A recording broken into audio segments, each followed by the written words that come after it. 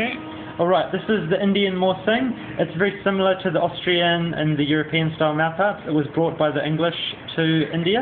It's a very popular instrument in South India. It's used in the Carnatic music of South India.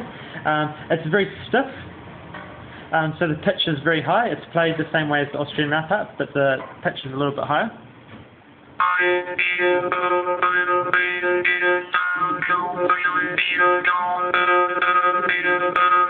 Does it have a specific note also? No, these ones we would call untuned. They're just whatever tuning they work out to be from the maker.